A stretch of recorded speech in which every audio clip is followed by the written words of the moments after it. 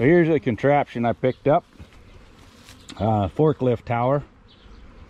I've been planning to build a forklift out of a pickup, and it'll probably be this winter that I do it. My friend Byron's dad has done a couple of them, so I'll get his input and help. So this is a forklift tower with a box squeeze, which is real handy. Puts pressure on the top of the stack of boxes so things don't come apart. And I could get my money back out of it and scrap if I needed to. I paid $92 for this at an auction, which is pretty darn cheap. So, and it looks like it's all together in there. I don't see a lot of leaking around the cylinders. So this will be a fun project for this winter. We'll get that all videoed and out to you when I do it.